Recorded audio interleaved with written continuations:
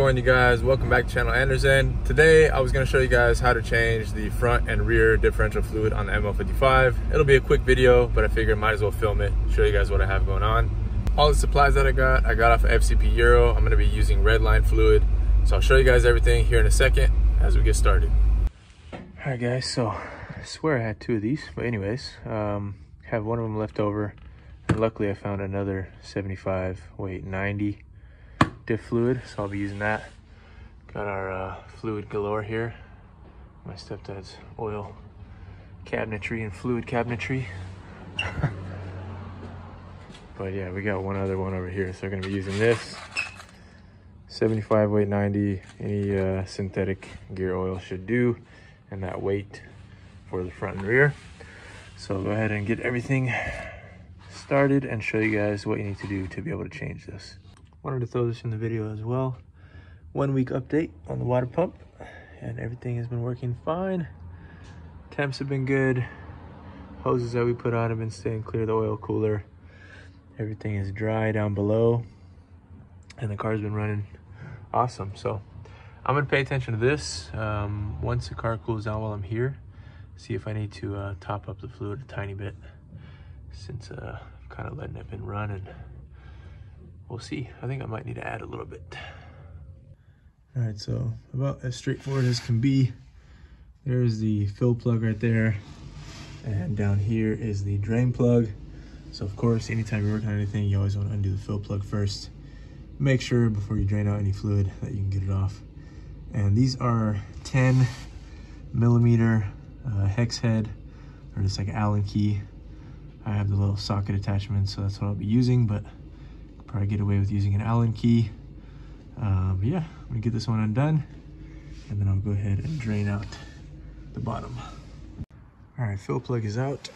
Whoever did this last probably way over tightened it, because I had to use a hammer hitting the socket over here, ratchet, to get it cracked. But yeah, came out unscathed. Not too bad. We'll clean it up and start to drain it. All right, so got both plugs out and cleaned up. They do have a little O-ring on them. I mean, they're pretty much sitting in gear oil the whole time, so I think you can get away without replacing them, unless they look, you know, in poor shape. I'll check if we have any that I can throw on here. We might have the right size, but if not, no big deal. They are magnet end, and both of them look fairly clean. I mean, they had a little bit of debris on top, but nothing crazy. And it looks like everything's pretty much drained out. The fluid didn't look too bad, actually. I'll show you guys once I pull it out of here, but I just didn't have any idea when this was done, so I figured it doesn't hurt. And you can see I cleaned off the fill hole right there. Nothing came out when I opened up the fill hole, so should just put about a liter or a quart back in and should be good. So I'll let this finish dripping down, and then I'll go ahead and button the bottom one back up and pour in fluid. All right, getting a closer look at the fluid. It is a little worse than I saw when it was coming out, but nothing crazy, but definitely time to be changed. So, like I said, glad I'm doing it, because I didn't know when it had been done last. All right, so we had the right size gasket, so I figured I might as well replace them, or O-rings.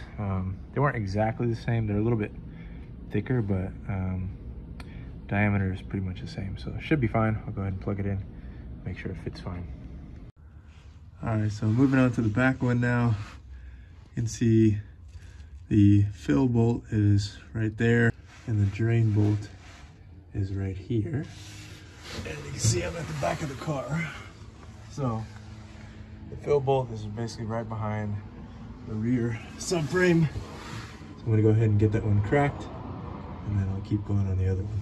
All right, so I got the fill plug out, and it's actually just too tight between the subframe and the fill bolt to get in there with a ratchet. So barely just too narrow. So I ended up using just a 10 millimeter Allen key, and even this is like just cutting it close.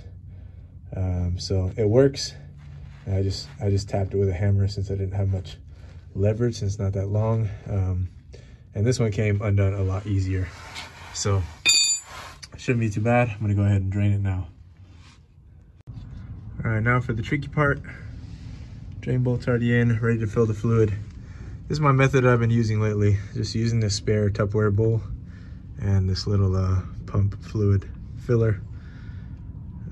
It's not how it was intended to use, but it will work just fine like this. So I'll just make do and save a little bit of hassle, even though it's still kind of a hassle doing it this way, but I don't know what other methods to get into that tight of a space, so I'm gonna stick with this one. Okay, job done. For that one, you're not gonna get all of the fluid in there. Don't fight it too hard. So I probably got close to a liter into there, not the whole quart, but that's okay. It only calls for a liter anyway, so this little bit of leftover is not gonna hurt anything. But yeah, all tightened up.